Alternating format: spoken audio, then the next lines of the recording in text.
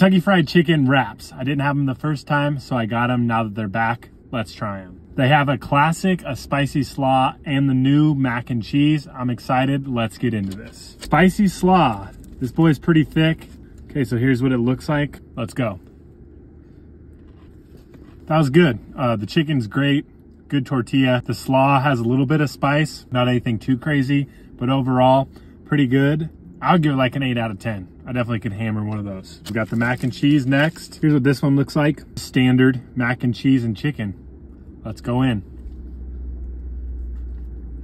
This right here, I could bang down a few of these. The chicken, I mean, Kentucky Fried Chicken strip, amazing. The mac and cheese is surprisingly really good. God, this thing right here might be a 9 out of 10. Then finally, the classic. Not even sure what really is in the classic. Here we go. Honestly, the classic is pretty standard. Kind of like a chicken sandwich in a tortilla, in a wrap style. I probably would give this an 8 out of 10 as well. So overall, 2 8 out of 10s and a 9 out of 10. If you haven't had these yet, go try them out. They're really good. Let me know what I should try next.